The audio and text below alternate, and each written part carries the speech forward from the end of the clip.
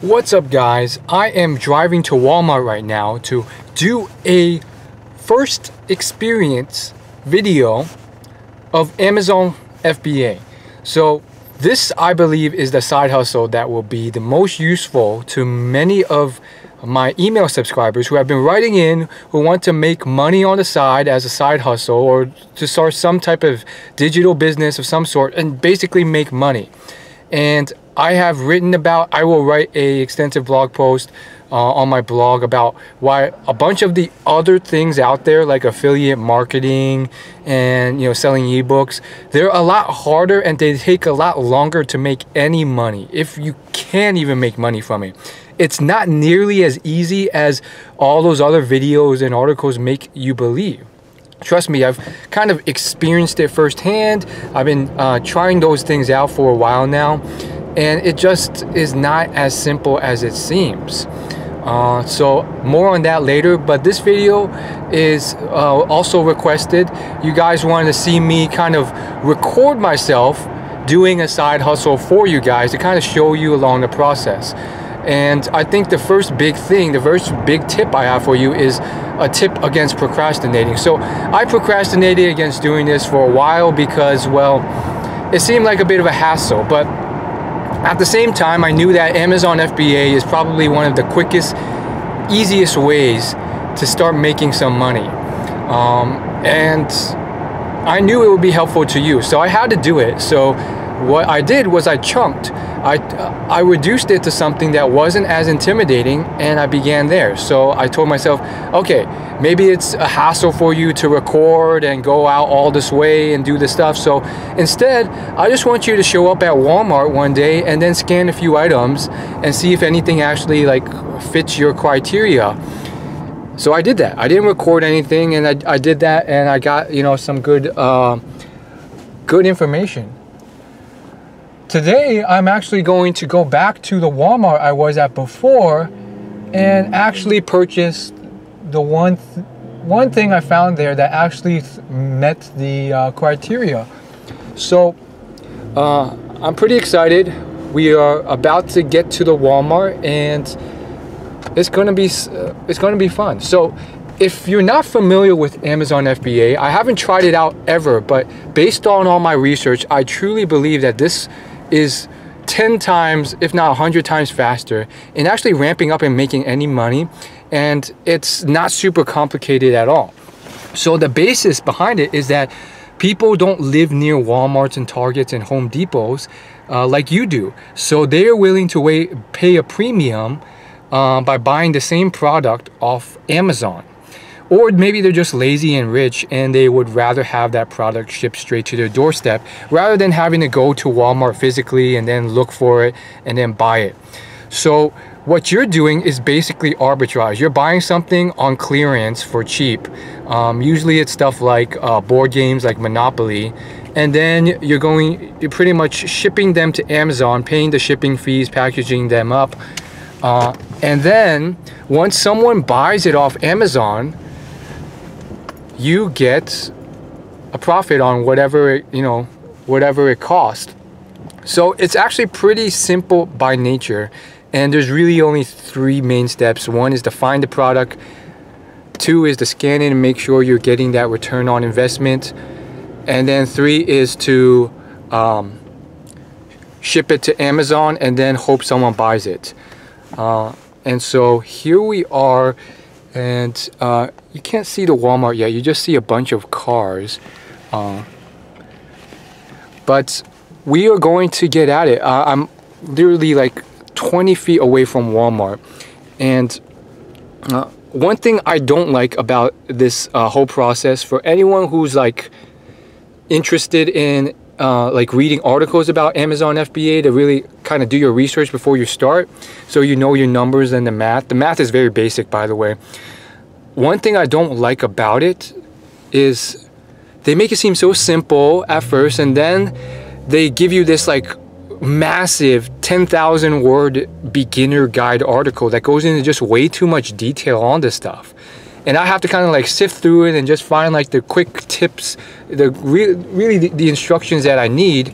And that's really annoying because it's it overwhelms me. It's it intimidates me from even starting with this massive article. And I know why they do it. It's search engine optimization. I know that they write these Thor articles to get more keywords, and supposedly it helps you rank higher, but I think it backfires because Google's main goal is to help the user, and no user is going to sit through a 10,000 word article on how to get started on Amazon FBA with all these needless details on articles to begin with. So let me just give you a picture of the Walmart. There's the Walmart right there, and now we are going to go ahead and park and we will get to work. It's actually very simple. I think there's a few things that people don't understand about Amazon FBA in terms of how easy it is. So it's not super easy. It's not like you just show up there, you just pick a few products on clearance and they all just magically fit into the criterion that you're looking for. Instead, the problem usually is that you have to do a bit of digging. You have to find a product that is on clearance and cheap enough and eligible for Amazon FBA. There's a scanning app I use. It's a free one, Amazon FBA, Amazon Seller app is what it's called. And then you have to put it in there and then see if it's eligible for FBA. Then you have to make sure it has a low enough sales rank, under 250,000. And then it has to have a good return on investment. Basically, you have to be able to sell it for a lot more than you make it for. So I'll go through the math. It's actually very simple, but basically I'm saying that it's not like super quick. You have to do some digging. So anyhow, here we are. The Walmart is right in front of us. I've gone ahead and parked my car. Oh, I forgot my wallet. The other problem with this Walmart is that I thought there'd be this one giant clearance aisle where like all the clearance stuff is bucketed. I talked to a sales associate. Guess what I found out? They don't have clearance. Instead, if you're lucky, at the end of aisles for different departments, they may sometimes have some items that are on sale. So unfortunately, at least for this Walmart, for some reason there's no actual like big clearance or sales section where I can just like go through all of them quickly. But it is what it is. I mean, I try to look on the bright side, and the bright side to this is that probably no one else is willing to do this, and I might pick up some gems. So I actually did find this one thing yesterday that I didn't buy yet, but I will buy it if it's still there. I think it was the only thing I found. It was basically a coffee maker, and it worked, but we'll see. There it is, Mr. Coffees. So they're selling for 10 bucks, right? Check this out. I got my phone right here. I'm going to put on the, that's a Gary V thing, by the way. Check that out, Gary V. So I'm going to put in my phone code. 1 second. Then you see I got my Pokemon Go there. There's my Amazon seller. And it's very simple. All you do is, it's hard to do with one hand, but put it on your side here. You see this scanning thing right here?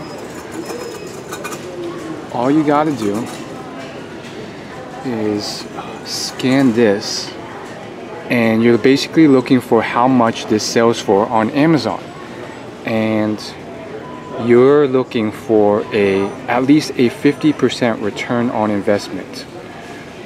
So I go to home here, right, and I hit that camera button at the top, and then it does the scan for me. And you see this one is selling for $23.99. So how do you do the math? You press the product and then it gives you this. Well, first thing you check is to make sure the ranking is under 250,000. This is 3,382. It's the only thing I found here that clears, and that means the ranking tells you if people actually buy this on Amazon. So even if you ship it, if no one buys it, then it's pointless. But this one is pretty high in rank, 3,000. So that's much above 250K, so that works. And it's selling for $23.99 plus shipping fees. So what you do from here is you press this one here under the new section, and that gets you to this like calculator thing. And it looks kind of complicated, but it's actually not. So what you do is all you have to type in is the cost of purchase. In this case I did $10.50. It's $9.88, but I added in tax just in case. Shipping, how much do you pay for shipping? Well, it's a good rule of thumb is 50 cents per pound. So I'm just going to guesstimate here. It doesn't tell you how much this weighs, but it does look like it weighs like a decent deal, maybe like, I don't know, like 5 pounds ish. So that's about $2.50 up here. That's what you put. I'll make it $3 just to like play it safe. And then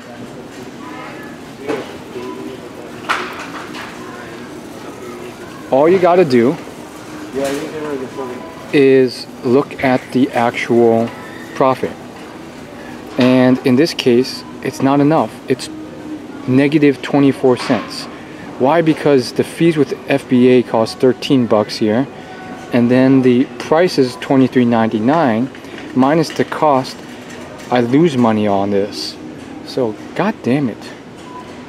Yesterday I came here and it was like 30 bucks. I guess like someone listed it on Amazon for cheaper since then. So I'll have to keep looking. That just sucks. Alright. It is what it is. So just to give you a sense here, this is like what Walmart looks like, and basically there's no real clearance section. There are basically just like aisles at the end of, basically like these sections at the end of each aisle. I'm just going to go through and scan these and hope that one of these works, and I'll get back to you. Alright, I found something, the crock pots. So these, you can sell them for $31.39. That's the price that Amazon put in there. I was conservative in my shipping cost by overestimating. I said it would cost $7.50 per unit because these look heavy. These are, I feel like they're about 20 pounds. So I put $7.50 for just one unit. And the net, god damn it, I forgot to put in cost of purchase. So this is going to cost about 20 bucks here. So once I put that in, we're negative by 13. So darn, that didn't work. I thought it had something there. Also make sure you hit the Amazon fulfilled tab, not the seller fulfilled tab. Otherwise you get different numbers. Alright, 2 seconds later I found something that works. These are some type of wooden utensils, 20 bucks, right? I put this thing in here.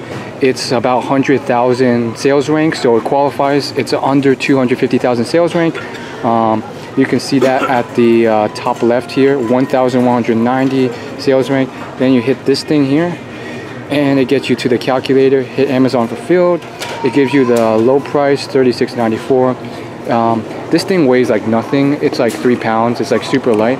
So I put $2.50 for the shipping cost. That's about 50 cents per pound for shipping as a rough rule of metric. Cost of purchase 20 bucks again, and I get a shoot. It was green before. Darn. Yeah, I'm screwing up a lot. Oh, I forgot to change it from seller fulfilled to Amazon fulfilled. If you do it on the Amazon fulfilled, the fees with FBA go up tremendously, and that just like destroys your purchase price. That just sucks. Man, I was so close too. But this is interesting. Look, it's like, it's some type of Bluetooth bamboo utensil speaker caddy. So, oh, the caddy is Bluetooth, but the utensils are just wooden. I think that's a bit overboard, but I guess a lot of people will want to buy this. Alright, so I've been scanning stuff, nothing has been working. I finally tried pie face and headbands. Pie face is something that the blog I've been following to learn how to do this, called onlinesellingexperiment.com. They just did a post about how they made a bunch of money just selling pie faces. I tried scanning it. It's saying it's a restricted item that you're not allowed to fulfill by Amazon using. So it's just like, how are they even able to sell this on it? It's telling me at least that I'm not allowed to. So maybe they're doing some advanced stuff here. As you can see, I've been starting to resort to just scanning items that are right off the shelf that are new, not even in clearance, just to kind of get a sense. Nothing has really been working. I really thought pie face would, but yeah, not working so far. On the positive side, in here, I just bought a micro SD card. And this is like not really related to this experiment I'm doing, but basically it's a great tip on buying online versus in store. So basically I found this card on the store for a lot cheaper, online for a lot cheaper. So I asked them if they could honor the price in the store, and they did. So that was great for Walmart to do. And so, you know, most people, they know about just trying stuff in the store and then buying it online, but most people don't really do in-store pickup or asking people to honor the price that they have online in store. That's a really cheap way of getting cheaper deals. Alright, after a lot of digging, I finally found my first win here. So as you can see, it's $28.50 on Amazon, minus the fees by Amazon, minus the shipping costs. These things are really light, about like 5 pounds, so that's $2.50 shipping, about 50 cents per pound. And then the cost of this here is $9.88. I put in $10.50 just to factor in tax. That's $4.87, which is around a 50% return on investment. And that's what you're looking for. There's two criteria you're looking for once you find something that's in the green. You have to actually make at least $3 per unit, which this clears. And then the second thing is it has to be at least 50% return on investment, which this just barely clears. Now once you found something like this, which, you know, it took me a while, but they told me you can buy up to 6 of them. They don't recommend buying more than 6 as a beginner because some things don't sell. Like nothing's guaranteed. Like this might be a hypothetically good product, but like maybe no one wants to buy these on Amazon, even though the seller rank for this one is in the clear. The seller rank for this one is actually, let me put in my password real quick. It is in the clear. It's under 250,000. It's 181,232, which is it's roughly in the clear, but it's still like bordering around those lines. So it's technically like it's doable. We're hoping this will work. So this is my first thing I'm going to try. I don't know if I want to buy all 6 of them. I don't think, because like if they don't sell, then I'm stuck with all these. Or well, actually they'll be in the factory. So I think what I'll do is I'll go for 5. Plus like one of these is like broken. Like you can, the box isn't like working. So, oh shoot, I almost dropped that one. So you can kind of tell this one's like kind of messed up. Like sure, I can kind of fix it if I wanted to, but like why?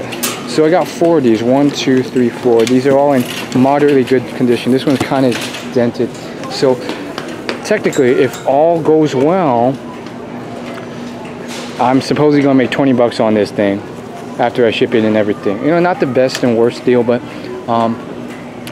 I don't think it's supposed to be this, like it's not supposed to take this long, and the stuff you buy doesn't always have to be so big and bulky. From what I've been seeing of others do it, and again I might try this at Home Depot or somewhere that's better than here, with more clearance stuff.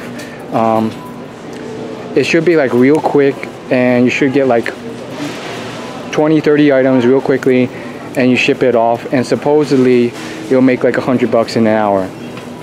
Not exactly the case here, but I haven't lost hope. I will try Home Depot in a future video, likely. sometimes you scan something and it doesn't even give you a number here. In this case, I just kind of skipped the item. I'm assuming it's so bad in rank that no one buys it. So that's kind of the case here. Alright guys, that's it. I started scanning a bunch of things that weren't even on clearance, like fabric softener, laundry, crock pots, all sorts of random stuff, and an attempt to just find something else that actually nets a positive ROI of some sort, and I couldn't find anything other than that one thing I found, which I'll be buying these 4 boxes of pretty much kitchen plates and stuff like that. However, that doesn't mean I have lost hope. It just means that this Walmart is not perfect for this type of thing. They really don't have anything really on clearance. Pretty much everything is as you see it. So I will be at least trying Home Depot, if not Target, and a few of the others in the future, hoping that it's much easier and I'll find a lot more stuff. Again, it does seem like the searching process and the searching and scanning process take up a lot of time. They said in the article that you should probably scan 100 different things in clearance on your first try. I probably scanned maybe 20, 30 things at max. It's just like nothing here is really on clearance. So I just started scanning regular price items. I got pretty close with the fabric softener, but I was still in the negative. I thought I got close because it was like, it costs $5, but they sell for $10. But then once you factor in like fulfillment fees and all that other stuff, shipping costs, it doesn't work. So there you have it. At least, at the very least, you kind of get a real sense, a true sense of how tough or what the real process is like and the actual math behind it. It's really simple. You really only need to know the price it costs you to buy it here, the price you can sell it for on Amazon, which the app gives you, and then you just have to input the cost of shipping, which is 50 cents per pound, and it will subtract the Amazon FBA fees, which is separate, and it'll give you the final net price. So that's pretty much it in a nutshell. Yeah, it's rather unfortunate. I couldn't find anything else really. Actually, I'm going to try it one last time with these plates here. Alright, so this is my final attempt. I doubt these plates will work because they're like freaking plastic plates, but in the rare case that maybe someone will buy it for like 3 times the cost you can get it at Walmart. I doubt it because they're plastic plates, but you never know. Alright, here we go. So these cost $2.50 here, right? Scan that thing.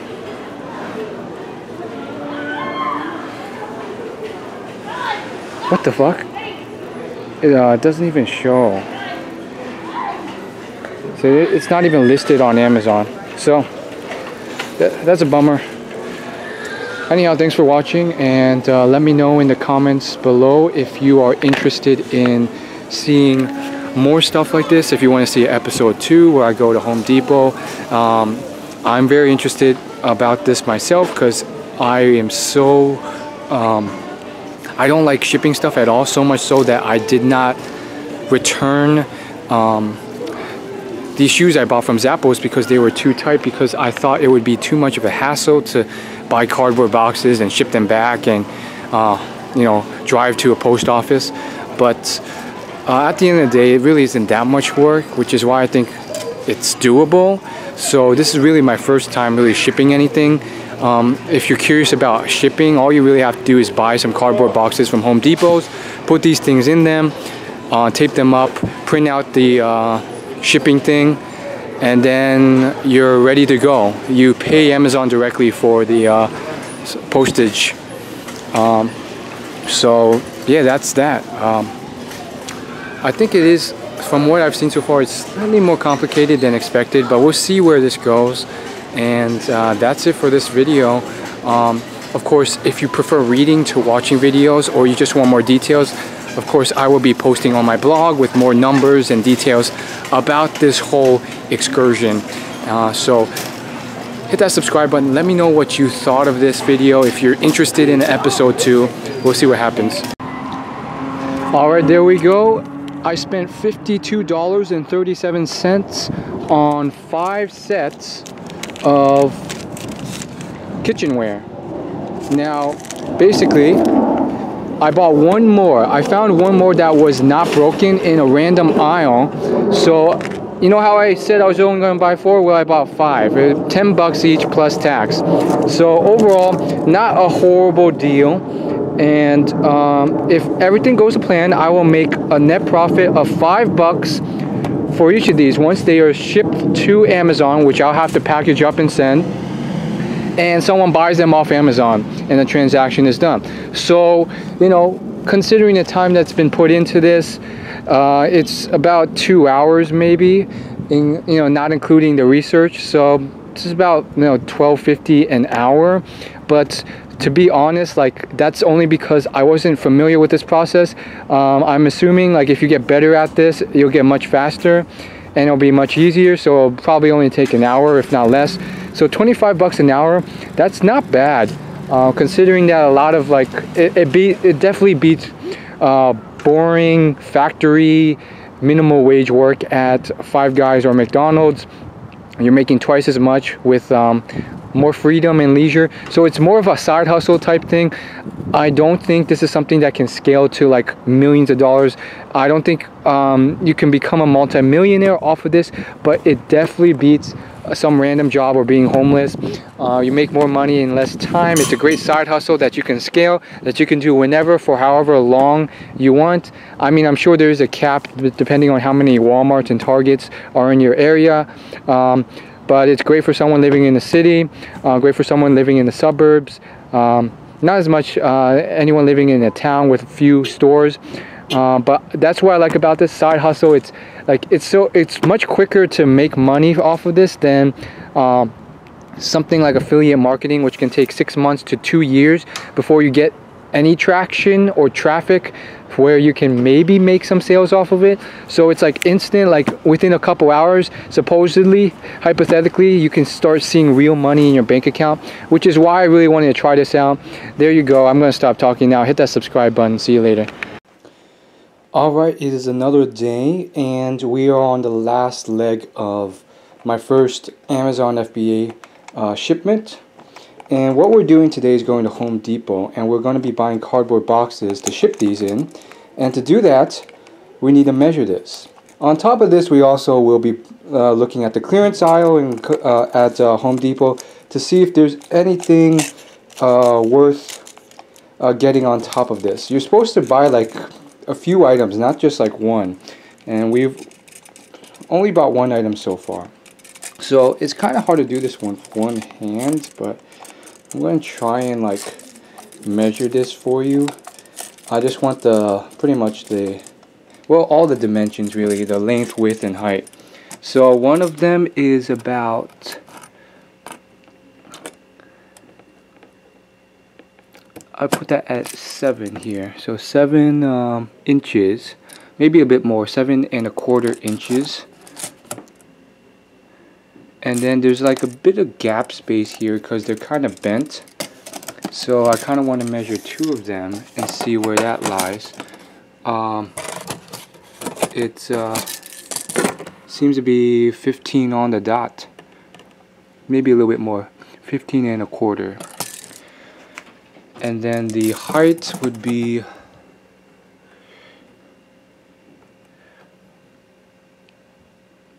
it's about 10¾ inches. But not the height, that's the length, that's the width. Now the height is, it's about 10¾ inches as well. Again, this is really hard to do while I'm filming with one hand. But yeah, that's almost 11. I would put it at 11 inches. So it's 7¼ by 10¾ and 11. And then I could probably fit 2. So it's technically 15 by 7 by 11.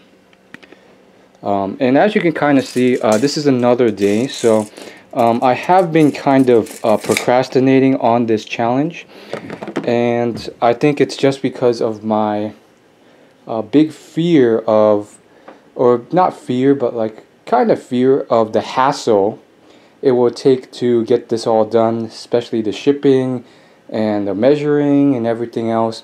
I am so not fearful, but like I just think it's so much of a hassle to ship things back that these Zappo shoes I bought that were a good deal too small, like not too much, but so much so that I avoided shipping them back, even though they were a bit too small, because I just thought, oh, I have to buy a cardboard box and then I have to tape it up, and then, but like in reality, it's just like at the end of the day, what you're doing is just putting it in a cardboard box, taping it up, taping like the paper you print out on it, and then driving it to a post office. I think it's just because I think there's going to be more hassle, unexpected, like, oh, you have to, you know, keep inventory here, and then you have to, maybe there's like stuffing that you have to buy to stuff the empty spaces, and then there's other regulations, and it's just this huge hassle and you have to drive there. But I think it's mainly in my mind. I think the actual steps are not too bad, so that's kind of why I'm breaking it into parts so it's less intimidating, and that's one of the strategies I've been using very successfully to build a successful exercise routine and so on and so forth. So next stop, I'm just going to go to the Home Depot with this ruler, and we'll see what happens. Alright, I'm here at Home Depot, and I'm going with the small cardboard box. I'll need 3 of them. 2 can fit in each, and I have 5 to go with.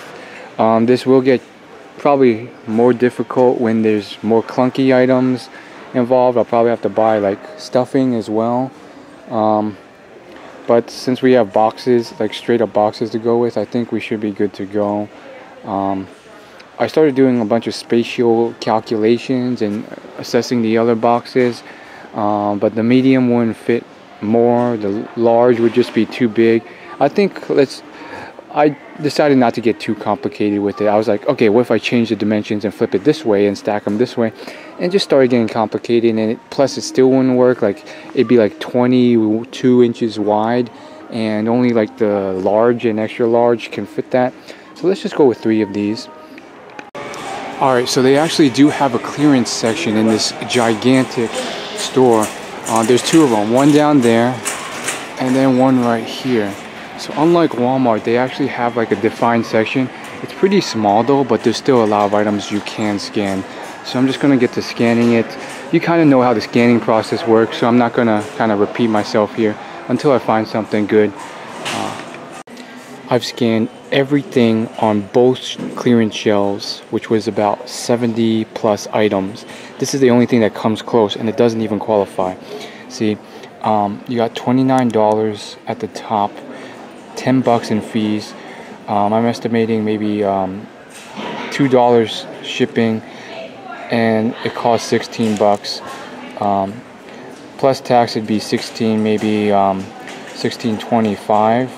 And let's just say it's not as it's not that heavy, so let's just say it costs $1.25 here. That's only $1.85 profit, which is less than 10% ROI. And you have to realize that this isn't even the lowest price on there. If we were to set it to match lowest price, $28.89, it comes in even lower at $1.76 profit. Now technically the second item on here is $32-ish. So if it was that high, then the ROI, the profit would jump to $4, assuming it sells. But that's still like a 20% ROI just to make $4 on this thing, assuming it sells. If it does not sell, I don't make it. And that they told me only to get something if it's a 50% ROI or more. So technically this would have to be $8 for me to even buy it. But it's the only thing that even qualifies. I've scanned everything else, and everything's either in the negative or you can't even ship it here. Or the net profit's like 50 cents and like 2% ROI. So I'm debating getting this thing, which I don't even know what it is. It's some type of electric circuit thing. It's the only one that's wrapped. The others have been altered already and returned. And I can't justify this. The risk is spending 16 bucks and this not selling. The potential gain would be maybe 2 or 3 bucks in profit, assuming it sells for the higher price, which isn't even 50% ROI. So just to make 3 bucks, it's not worth it. And I've scanned everything else on that aisle over there and the one over there, and nothing really qualifies. Some things aren't even eligible. Some things are just too expensive here. I don't know what it is. Alright guys, so I am heading out of Home Depot. Disappointed. I bought 3 of these cardboard boxes, and that's all I bought for a grand total of 3 bucks. And now another thing is that you don't really factor in the cost of like cardboard boxes and tape. When you factor that in, your return on profits gets even smaller, and they don't really tell you to factor that into your purchases, because I guess it's negligent or so small. But I don't know what it is. Maybe there's other people doing this here, so they've already taken all the good stuff. Maybe I thought it was just because the Walmart I went to sucked, so I had high hopes that maybe this Home Depot would be better. And yes, it did have like a lot of stuff in its clearance aisle, and actually like a designated clearance section. But as you could tell, nothing met the criteria.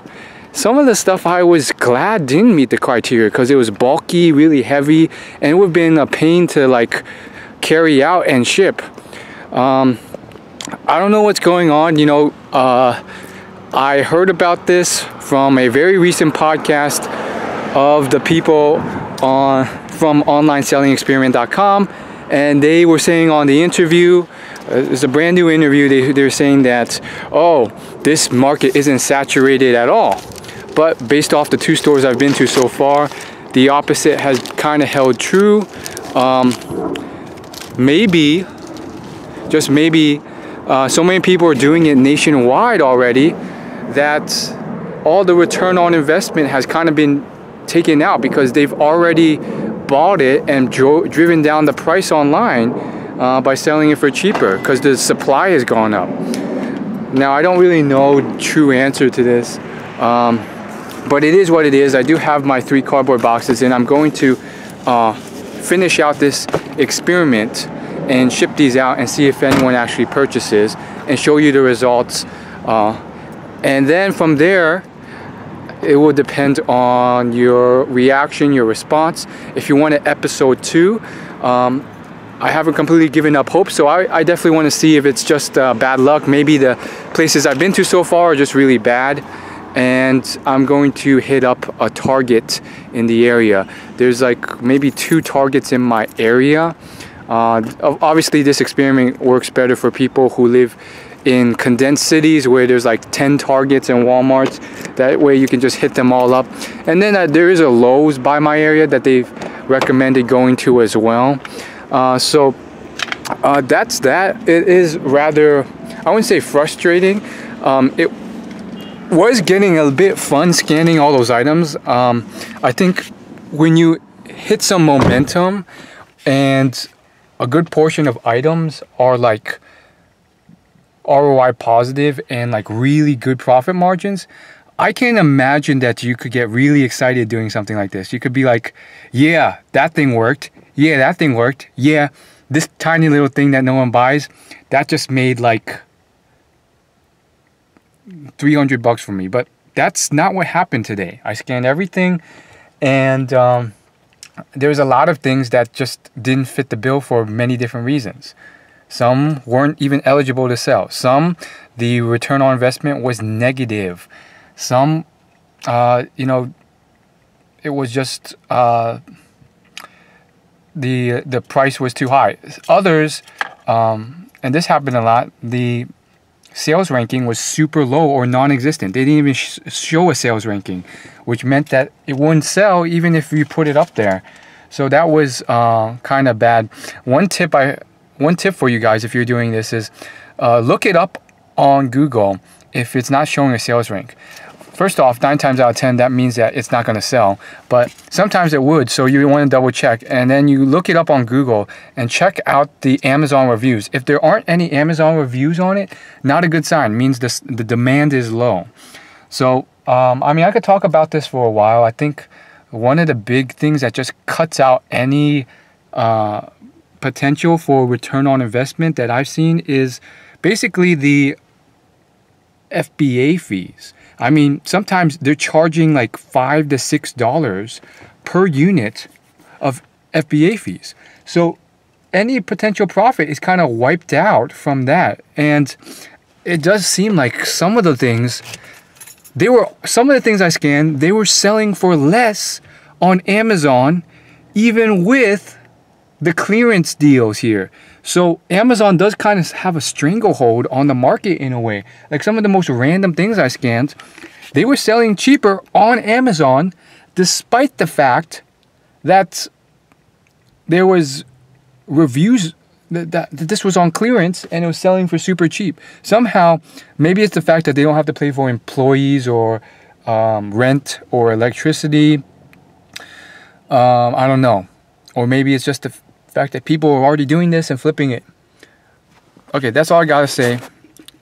Let's keep going. Alright, so I've been procrastinating on doing this, but after realizing that I spent the last 2 hours just searching for stuff to entertain myself with, I realized I gotta at least get started on this. So this is the last step in my really first Amazon FBA shipment.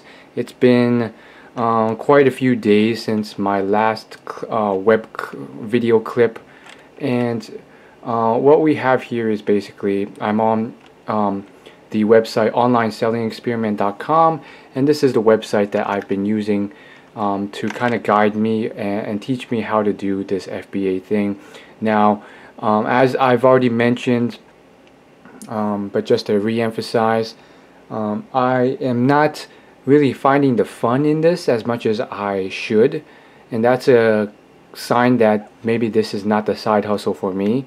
The fact that I am procrastinating in the first place is a sign that maybe I should try something that actually gets me excited. And this did at first, but then as I got closer into it, just the whole idea of shipping this seems like such a hassle, so I've been procrastinating. So sometimes I think tons of people will email me through my email newsletter, and they'll say I'm struggling with procrastination, but that's not all really the true problem.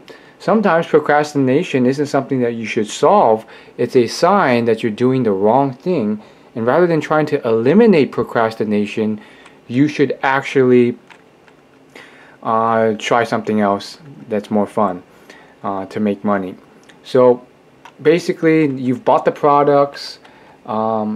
I've bought the cardboard boxes, haven't assembled them. Another thing that makes this hard is that I was doing clean and jerks at my gym the other day.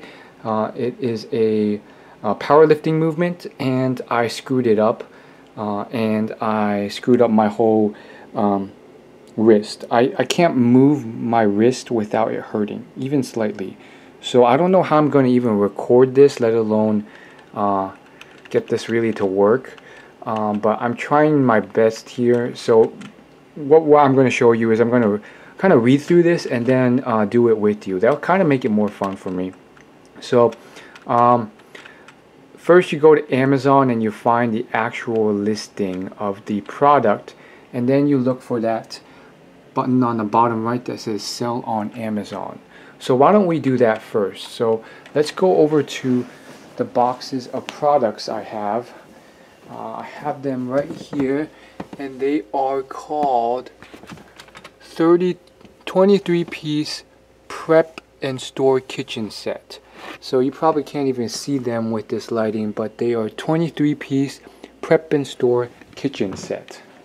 So because I only have one hand here, I'm going to try my best to angle the camera so that you can kind of see the screen. Can you see the screen? I don't know how I'm going to do this. Okay. I'm going to type it in and then move the camera. So I'm going to go into Amazon.com.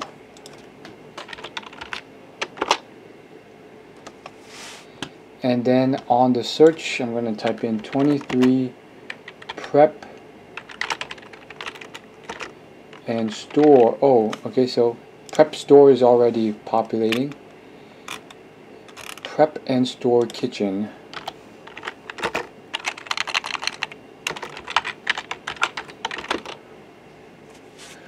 So there it is. There it is. So I typed in 23 prep and store kitchen. Nothing that auto-suggested made sense, but I did find this thing here, and I believe this is the correct one. So there you have it. It's $14.99, which is not good because that's the price I bought it for. It was displaying a higher price on the app when I scanned it. So that's not a good sign, but I know it's this one because of the red covers and all the things in it. So I'm going to click into this, and honestly, I still don't think this is a bad deal. Like, that's a lot of stuff you get for just 15 bucks. You get a mixing bowl, you get a smaller and bigger metal bowls, one with holes in it, measuring cups. Again, I'm not a kitchen aficionado, so I'm not really sure what those things are. But there is the button, sell on Amazon.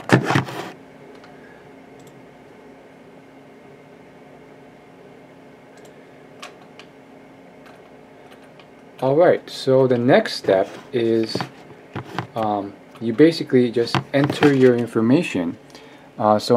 Basically they're telling you on the next screen, you what do? I will enter in the information about the product. So you basically put your price and then the quantity that you have available. And then I will select I want Amazon to ship this item and click continue. So I will do that. I'm sorry I can't really position this so you can see the screen while I type it because my hand is screwed up. This is the best, probably the best I can do for now. You probably can't see anything, but it's better than nothing.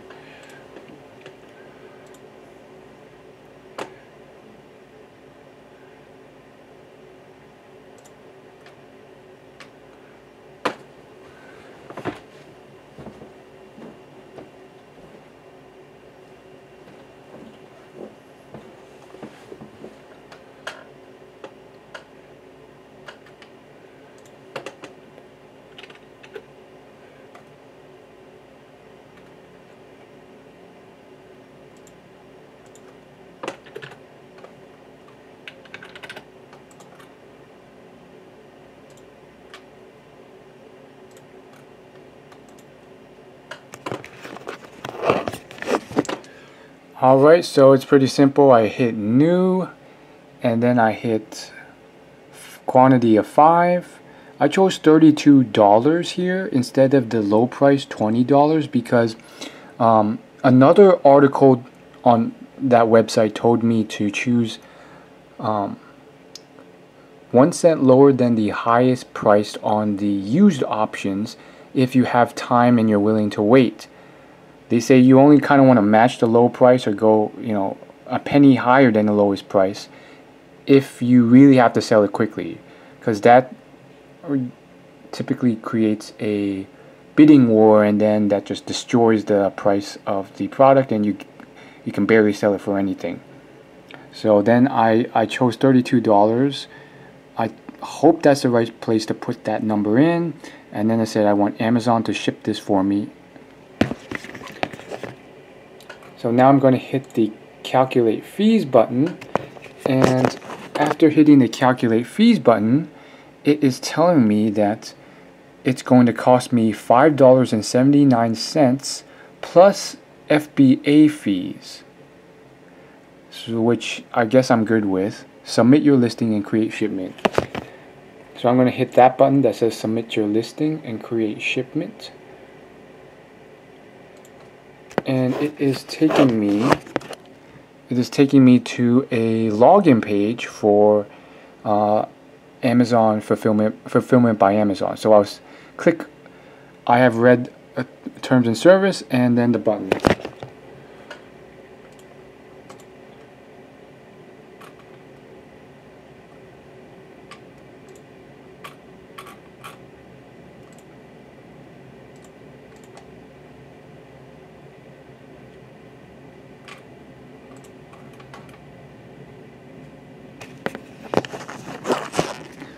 Okay, so I think they kind of screwed it up by taking me to this weird page. They just redirected me again to, I guess, an Amazon FBA's sign-in page. So that wasn't part of the article, which is strange. I guess I'll have to sign in.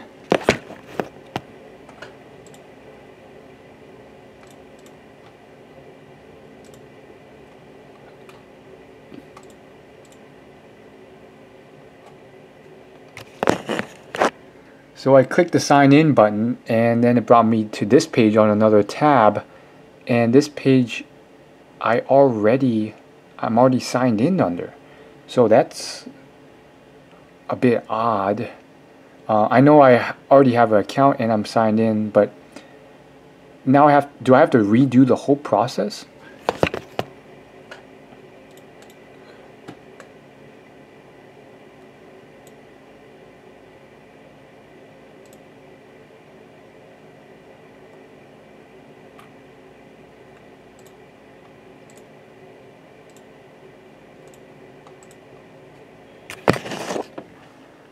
Alright, so I'm redoing the whole process from here, making sure I'm signed in under an Amazon account on this page, and then just trying the whole thing again.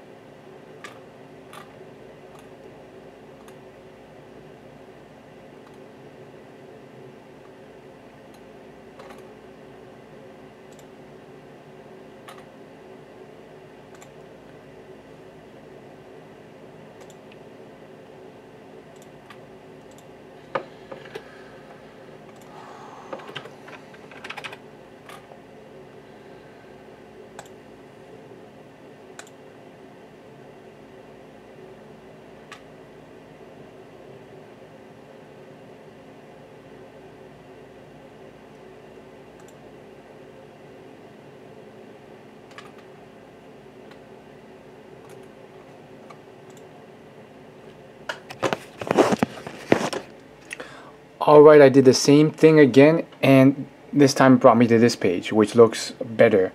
And it's asking me if I should accept a label service. Now the problem with this is that they didn't say anything about label service. Instead, this article, which they claim has been updated, says you're supposed to be brought to this page, which shows your address, and then just kind of verifies, I guess where it's shipped to or whatever. And then you have two options for packing type: individual or case. And case products is used when multiple items are being sent in the original manufacturer's case, which is rarely the case. So choose individual product. Yeah, I don't even see where that's this. Oh, it's right there. I think these pictures are outdated, because look at this. This doesn't. Oh, I guess I have to accept the label service first. I'm assuming you accept it.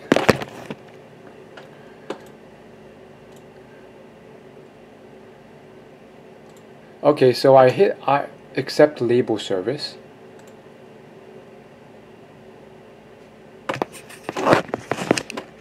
And now it takes me to this page. I have to choose the barcode type. Should I choose... To meet this requirement, you can either use eligible manufacturer barcodes or print Amazon barcodes from your seller account and apply them yourself. If you choose to use the manufacturer barcodes when customers purchase a product from you, Amazon can send that item that is closest to them, even if you didn't send it to the fulfillment center. When that happens, you get credit for the sale, and we transfer an item from your inventory to blah blah blah blah blah. In addition, if you use the manufacturer barcode, you don't have to apply a, even though inventory track user blah blah blah blah blah blah. Oh my goodness.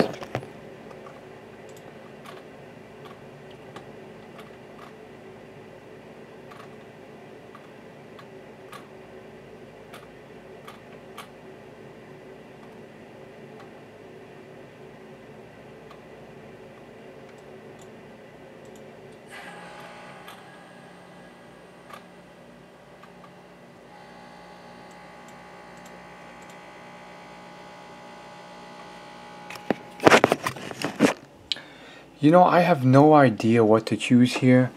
Manufacturer barcodes seem like less work, so let's go ahead and hit that one. At this point, you know, I'm just gonna, my goal is to just get these shipped in out of my room, not even to make a profit from this. So this makes sense. This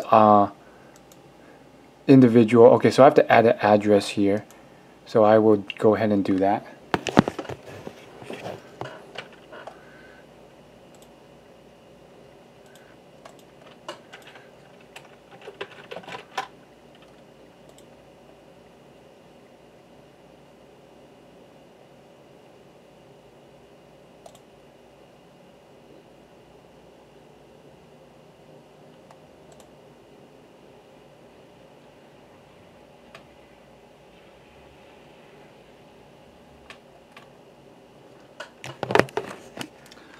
Alrighty, now I'm on the page that looks just like the page in the article at the top here. Well, it was this one, except now they added images next to individual and case pack page. I added my address, which got me to this one, send/replenish. So let me read this. I have the option of creating a new shipment or adding to an existing shipment. I want to send these items in the same shipment, so I add to an existing shipment. I will click that button, and that will give me a drop down to select the shipment to add these items to. I don't have an existing shipment.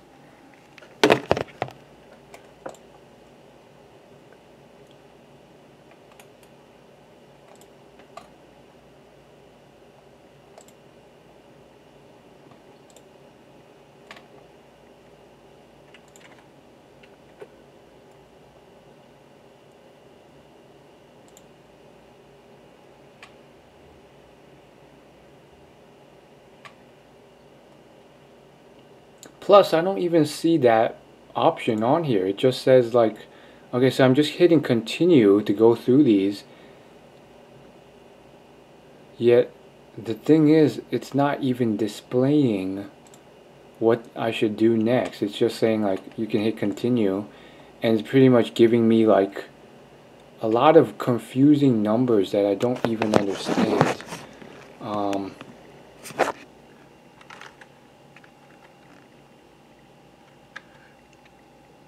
Basically, here it is. It's saying like ship to these addresses, Kent, WA, and I have 2 things to ship.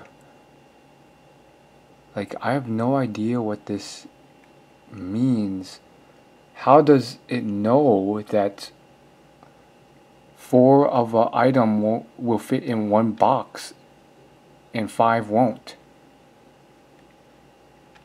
And then the last option is to just approve shipment, and I'm good to go. I really have to think about this. Like, this article is just not helping much. So basically, let me read this. It says, now I have the option of creating a new shipment or adding to okay, so he had an existing shipment somehow. I select the plan that I have already created, and okay, so I have been putting this off for a couple weeks now, saying that I have to spend time with family for the holidays, but that's only true until a certain point. sometimes your family gets sick of you and there's no more excuses. So I have the boxes over there, and then the bigger boxes I'll be shipping them in. I have the tape ready, the scissors ready, so I'm just going to record myself putting this all together. I think one of the biggest mistakes people make here is that let me see if I can prop this up a bit. People just don't get to stuff that they said they will get to.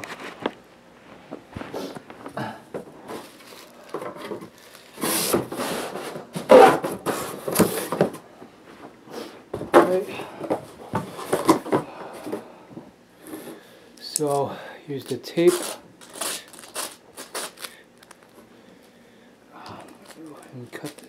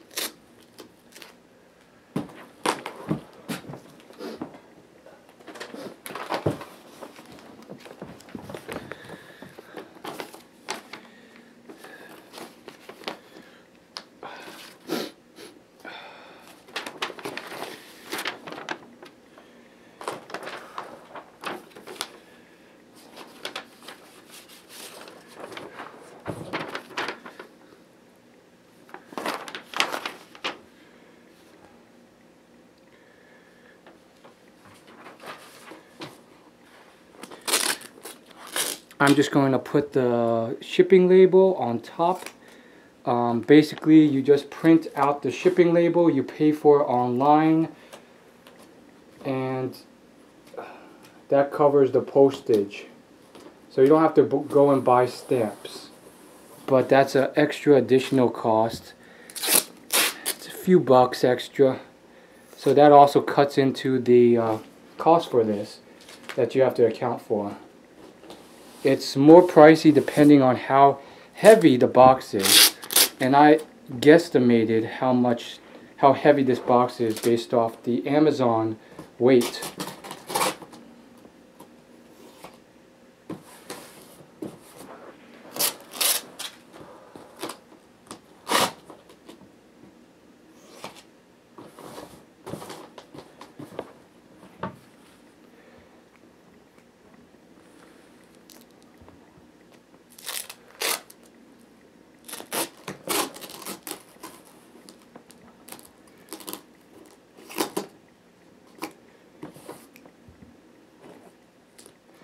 So that's one box in the can. We have 2 more boxes to go. Now this is a sign that I probably am not passionate enough about this to continue. I've already mentioned that numerous times before, but the fact that I've been procrastinating, I should be jumping out of bed to do any type of side hustle. If it's such a big chore that I procrastinate for weeks, it's not a matter of defeating the procrastination. It means I don't enjoy this enough to do this. So, not a good sign. That's something you should look for when you're testing out side hustles. So now I'm going to start the second box. That was the first box and it went well. Here's what the shipping kind of looks like. Give you a sense. This is what the shipping label kind of looks like. You just kind of print it out online using that Amazon interface. So now, I thought this would be a hassle to assemble, but it's actually pretty simple. you just kind of see if I can prop this up so you can see. You just kind of open it like this, and then from the bottom you just kind of pull it together, and boom, it's assembled. Same thing with the top. Not a big hassle as I thought it'd be. I think one of the problems with stuff like this is I built it up in my head to be a lot much more of a hassle than it is. Having said that, this is still a bit too much of a hassle for my liking, so I probably won't continue it in the future. Just the whole idea of having inventory in my room and getting it done. Now, most of you guys out there would have quit or procrastinated indefinitely until the end of time. So how exactly was I able to continue and not let this, stay there? Well, one way was I broke it into tiny parts. So even though I procrastinated for a couple weeks on each set of this, I broke each segment into tiny little parts so that I couldn't continue procrastinating indefinitely. For example, one day I told myself all I have to do today is print out the shipping labels. And that's what I did. I printed out the shipping labels to coverage the postage of this. Another day, all I did was, what did I do? Get Scotch tape, which I have here, and scissors. I didn't have to do anything else. I just needed to get the supplies ready, and that's what I did. And then the third day, all I had to do was assemble one box, just one box, get it taped up and ready. And that's what I did. So I basically broke it into tiny parts so that it was so simple that I couldn't help but not do it. Now, I think these procrastination solving tactics, these procrastination hacks you could call them, they're useful, but I think they're short-sighted. A lot of people look for procrastination solving tactics, but the issue is that they're still doing something they're not passionate or they find enjoyable or fun. So you can use these forever, but you're still going to be failing and being pretty inefficient because you don't enjoy it. So you're still going to put it off, and these will only somewhat solve your problems. And I learned that the hard way. How did I learn that the hard way? Well, I used to want to get into med school, and so I did a bunch of stuff to try and solve my procrastination towards studying for the MCATs, all the way up until I finally took the MCATs, and I didn't score well on the MCATs. And I used to think to myself, oh, it's because of this or that. It's because there's too much distractions, or I wasn't focused enough, or I wasn't disciplined enough. But the truth was, well, I just wasn't passionate enough in it. And it took me years and years, all the way until I applied and took the MCATs, that late into my college life, not career, until I realized, the truth is, I was lying to myself. I was trying to convince myself I was passionate about, going to med school when I wasn't, because I was so set on it that I thought that there's no other options. And, it was too late to switch.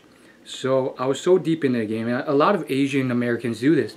Their parents convince them so well that they have to go to med school that they convince themselves that they're passionate about it, and they make it their only choice, and that they burn all the other bridges or possibilities in their mind, that they convince themselves that it's their passion when it's clearly not, based off their lack of focus and so on and so forth.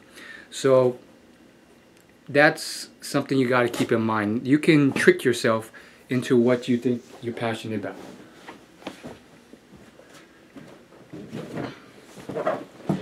Here we go, putting this in here.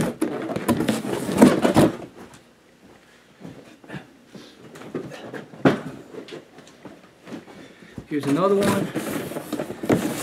Luckily they fit perfectly, 2 per box. Another reason why I don't think I will continue this side hustle, on top of the fact that inventory space is just such a hassle to deal with. Like, I hate having a mess of random stuff in my room or anywhere in sight. It just makes you look disorganized. Like, I would tolerate it if I was making like 6 figures with little to no effort or moderate effort from this. But when you're making like an extra 10 to 15 bucks an hour max, if you get lucky and find the right inventory for this, it's just not worth, you know, keeping your room so messy with just this inventory. And for me, it was just like 5 boxes. Imagine if, you know, I actually found some other good stuff, like all the other Amazon FBA people, and there was all sorts of crazy piles of crazy stuff in my room, like you know, gravy mixers and random assortments of board games and electronics and coffee mugs and random stuff. It just wouldn't look good. Plus, it'd be such a hassle to pack. I got lucky that these were already boxed up. Imagine if these were like gravy mixer bowls and stuff like that weren't packaged in boxes to begin with, so I could just easily package them into other boxes. Imagine if this still had space in it. Another extra cost that they don't really tell you to account for is the filler stuff that you put into boxes so that they don't get damaged inside when there's empty space. I think they call it like, what do they call it? I think they call it stuffing or something, like box stuffing. You have to buy that at the store. I saw it in one of their onlinesellingexperiment.com's articles. They casually mention it, but that's another cost that you don't account for. And then, like, if you want to get advanced at this, there's other costs that speed up the process, like but are still costs. Like, there's devices you can get to remove clearance items or clearance stickers so it looks more presentable to the end user. Then there's devices to kind of like make taping it easier and so on and so forth. So they're like technically investments. So technically they're not that big of a deal. I don't want to seem like I'm complaining or making this out to be something that's such a big hassle that's not worth it. I've just found that I'm just kind of trying to report on the truth behind this based off my experience in my area. Perhaps in your area this could be a miracle. It could be a lot easier. I'm just seeing this being a lot tougher if it was a bunch of random stuff and then I have to kind of shove them into a box. Luckily this kind of worked out seamlessly, simply because I guess it's just kind of how the boxes were, dimensions worked. They just fit normally. But imagine if there's all these gravy bowls and stuff in here. This is kind of how it looks. I'm not going to show the address for obvious privacy reasons, but yeah, you just kind of print this thing out and tape it onto the front, or at least that's what I think you're supposed to do. But yeah, one more box to go. This is honestly not hard at all, but I can see how this could be harder.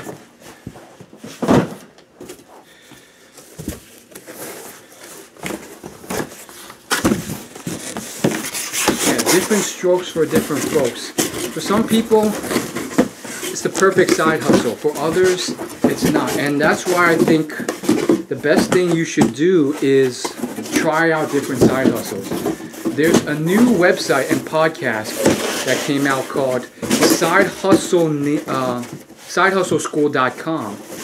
And there's a counterpart book to it called Side Hustle. The author and host of the book and podcast is someone called Chris Guillebeau. He's written a lot of books, including the $100 Startup. And he's really been pioneering this whole side hustle movement. And I highly recommend you check him out for other side hustle ideas. I think what he's doing is very innovative. His book's alright, it's brand new, it just came out. But what I recommend, which is free, is you check out his podcast, which you can listen to for free on Apple Podcasts on your phone. And what makes it so innovative is the fact that he has like hundreds of guests come on who have all these unique side hustles. And this guy, he has a huge following, hundreds of thousands, and tens of thousands of stories of successful side hustles. And he just cherry picks the most unique, weird, innovative, cool, creative side hustles that are profitable with little work, or solve people's life goals. Some people want to still have a 9-to-5 while doing a side hustle. Others want to completely quit their jobs. And he just kind of documents these and has these guests on who are part of his following and have successfully done it. So you have all sorts of like really interesting stories, and it's just a very cool way to get ideas for side hustle. There's all sorts of random stuff he's posted on there, like a lady who's like making like $1,500 a month, like I think selling dinosaur toys or something weird stuff like that. So check it out, sidehustleschool.com. I'm not affiliated with Chris Guillebeau or that, but I think it would be a great resource for any of you guys interested in a side hustle but don't want to do FBA.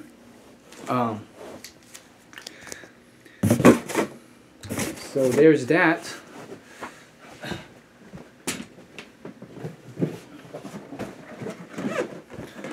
For this final box, I only have one box to put in here, so there will be empty space. However, I don't feel like buying. This is probably not within the proper way of doing it, but I don't feel like buying, stuffing, and getting another cost in there to stuff this box with so it's full. So it's just going in as one unit on its own. And I'm going to go ahead and tape this up. Now the scissors and the Scotch tape I got for free from my parents' place, so just keep that in mind. Perhaps you can borrow some of this, which will reduce expenses. And Pat Flynn of smartpassiveincome.com. He's a huge guy in the online business space. He's another guy I recommend you follow. 99% of his stuff is free and it's incredibly useful. Ooh, I did not envision this. So I just ran out of tape. That's it. There's no more tape, and I still need some more tape to get this done. So that's a problem, but I'll make do with what I can. As I was saying, Pat Flynn of smartpassiveincome.com. He is the person who made me aware of onlineSellingExperiment.com, and what Pat Flynn does is incredibly awesome. He teaches others how to start online businesses, and he has a business online just teaching others and making money by selling courses, ebooks, and affiliate and sponsorships and affiliate deals. And basically he makes net 6 figures a month. So that's around $2 million a year net, not gross. So that's actually money in his pocket. And he's very famous in this field. Highly honorable and ethical and honest guy, which is what I like about him. So check him out if you want even more ideas. But here's kind of a sense of what the end products look like from afar. Boom. And so I will still need tape to tape this last one up, but these two I will ship out now. I'm just going to drop them off at the United States Post Office. I think that's where they should go. And that's it from there. We will basically just check. All I have to do now is wait for them to be shipped and received. And then I'll check my Amazon store so I'm alerted when they are received. And then just wait for them to sell online. And I could also kind of tweak the price if they're not selling fast enough, or they're not selling at all, and make it cheaper. Oh yeah, I have to finish up my story with Pat Flynn. So Pat Flynn of Smart Passive Income, he interviewed these guys from Online Selling Experiment, and they explained their whole process of FBA, which is how I found out about it. And then with FBA, the issue with it is what you've kind of experienced through my video. Had a hard time finding stuff. Not as many Walmarts or Targets as someone in a city, and then on top of that, you know, all those other added expenses eat up at the profit of the one thing that I found that might work. But we'll see what happens. And however, Pat Flynn, he went ahead and spent about $200 at his Target, and it worked perfectly for him. He says, you know, he bought a bunch of stuff like gravy bowl mixers, and he packed it up, shipped it to Amazon, and within a few weeks, a couple weeks, he had already broke even on it, which means he had made enough net profit so that he had made up the cost that it cost him to pay for all this stuff. Then he says he was going to report back on if he made any extra income from that, but he never did. He runs a business, so he got busy. But for him, at least he made up the money he invested, and for him it seemed to be pretty quick and painless. For me, on the other hand, a little bit more work. I was also shopping at Sam's Club today and just kind of wondered, did anyone ever bother to do it at Sam's Club, where you can now get a bunch of random stuff like kitchen supplies in boxes and TurboTax and all sorts of random stuff for cheap because it's, you know, selling in bulk there. I wonder if anyone's ever scanned anything there. Having said that, you know, the signs are there. This is not the side hustle for me. It's a bit of a pain in the butt to do, but I want to at least finish it up. That's another way I'm trying to stay accountable, is by making this video, which makes it more fun and makes me accountable to you guys who have been asking about this. Alright, here I am at the US Postal Service. Honestly, I've never really been in that building, save for once, but my parents used to come here all the time just to like drop off mail and to mail relatives, but that was back in the day. That was when I was really young. Now they've stopped coming. I think it's just the digital age, the internet came along, and then came email and, you know, Facebook chat, and there's no real need to be here anymore. At least that's what I assume, but there's actually a good amount of cars here, which is surprising. I'm hoping it's not too busy in there. From my childhood memories, there were lines of people outside even on weekdays. I'm just going to hope it's not a long line, but it might be. I'm going to drop these boxes off one at a time because I injured my wrist doing a clean and jerk at CrossFit, and I don't want to put pressure on it. So I'm just going to do it one at a time out of respect for the people in there. Sometimes they don't like some stranger recording them, so I may not be able to record myself dropping off the box, but I'm just going to go in there in the counter, and I envision me just being like, I'm just here to drop these off, and they'll be like, okay, and they'll take them and put them on some conveyor belt or something, and off we go. But maybe there's a whole protocol behind it, so I'm going to bring my ID and my wallet just in case.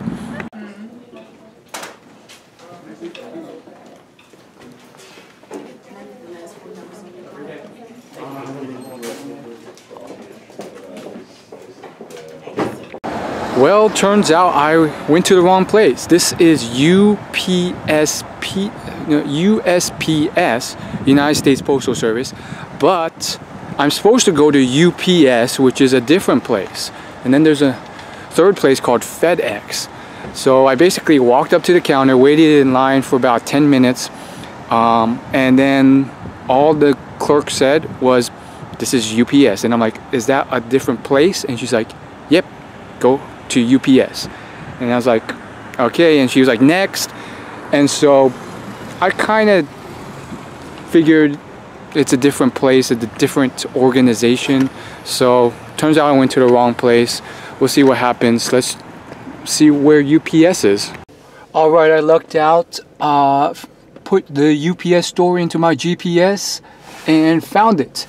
It was only like a mile away. I thought I was going to have to drive like 10-20 minutes to find one, and this one looks less crowded, so we'll go in there and see what happens. Alright, so that place was a lot more friendly and better than the USPS place. Having said that, the USPS place wasn't too bad either, except for the line. No one was there except me. Just to give you some context, it's 5 p.m. on a Friday. I dropped them off, pretty standard stuff. As soon as I dropped my first package off, there was a nice Asian man there greeting me, and immediately, instantly, he was like, first I said, "This is my first time," and immediately he said, "Ah, and I see that you are selling something too." So you could tell he was experienced, and he knew for some reason I was selling something using Amazon FBA, probably because it was printed on the label, the shipping label. And I was a little nervous that maybe I did something wrong, I didn't tape it right, or I still had to pay for postage somehow. But nope, he just put it on the weighing machine and he scanned it, and then 2 seconds later he gave me a receipt, which looks kind of like a shipping label because it's printed on a sticky label, but he gave it to me, and I'm like, I took it, and then I told him I have another box in the trunk. And I took that, gave it to him, same type of deal. And yeah, it was pretty cool because after he said, "I noticed you're selling something too," I was like, "Yeah," in a kind way. I wasn't like, "Yeah," but I was like, "Yeah," like in a just like a nonchalant way. And he said, "Good for you, good for you." So I like that whole positive attitude he had, where he was like, "Good for you for, taking the extra initiative, the hustle to, sell something as your side hustle." I could kind of tell that he knew that I was doing some sort of side hustle or selling something. So that was pretty cool. He gave me the 2 receipts, which I guess I can keep. I might just throw away. It says here on the receipt that it's good to save for your records, but and he also gave me all these things for free. They're just like white package sticky labels, transparent labels. And he basically explained to me that in the future, when I tape the labels on the top of a box, he could tell I was new. I told him I was new at this. He says, in the future, make sure there's no air under the labels. There's a bit of air under the labels, and that makes the label stick out. And what happens is when this box is put under other boxes or thrown around, that label could get scratched off because there's air under there, which made it stick out. So he gave me these things for free. He said "Merry Christmas," kind of jokingly, and I took it and I said thanks. And so that was pretty cool of him to do. And just look at all these cars packed up behind me. You can kind of tell it's rush hour time. But basically, that was it. Quite painless, a lot less painless than I thought it would be. Will I do it again? Probably not. Here's the challenge I have for you. If this video gets 50 likes and I get comments or emails on my email newsletter, or people telling me that I do a part 2, then I will do a part 2 and a part 3. In the part 2, that will be the one where I kind of reveal if I actually made any money from this. Will anyone actually buy these kitchen supplies? I only bought one item, which was these kitchen supplies. They told me I should buy 4 or 5 to diversify and increase my chances that someone will buy something, but I couldn't find anything else. But let me know if you want to see a part 2 and a part 3. In part 3, I will go to the last remaining Walmart and Target and maybe a big box store like Lowe's and see if there's anything else I could scan that will actually turn profitable. Let me know. Because otherwise I don't really want to do this. I mean, I kind of do. I kind of want to at least scan things. Maybe I won't buy anything, but just get a sense to see if I did buy anything else, if I did go out and, you know, exhaust the other stores in my area, will there actually be any profits whatsoever? Or is this just a bad place to do it? Or it's just not as profitable as they make it out to be? For what I've done so far, it probably, if I had to roughly estimate, it took about 6 to 7 hours total, from the purchasing of the cardboard to Home Depot to Walmart to Target to the whole you know, researching of how to do all this, and then all those clicks on the computers. At the end of the day, all I really did was scan some stuff at some stores, buy something, buy a cardboard box, assemble the cardboard box, tape it up, click some things on the computer, swipe my credit card a few times, and then tape up the box and then drive here and drop it off. But there's a lot, as you can tell from this video, there's a lot of subtle details within that I had to do. So it's there's pros and cons to all this. It's more than it seems. And of course, if I get better at this, it'll probably take half the time or a quarter of the time, because I won't have to research and read all those articles on onlinesellingexperiment.com on how to do all the steps anymore, because I understand how to do it. And I have other equipment like this transparent packing tape, which I could put on top of labels to squeeze out the air to make it more efficient or whatever. But do I want to do this? Probably not. Maybe I'll just throw away all this stuff. I will definitely, probably 90% chance, move on to another side hustle. But if you want to see what happens next, if you want to get an update when I post a new video on this, subscribe to my YouTube channel and/or join my VIP free email newsletter at willyoulaugh.com. If you go to that site, there's plenty of email opt-in forms where you could just join my email newsletter, and I'll let you know when I post a video or article updating you on if I actually made any money, if anyone actually bought this stuff on Amazon from me using FBA. Will they? Will they not? I don't know. But I'm going to stop ranting here and let you guys decide what happens next. There's a 99% chance I will move on to another side hustle that I enjoy more, like freelancing something. But on the flip side, I want to at least see what happens if I were to continue this. So if you're interested, let me know.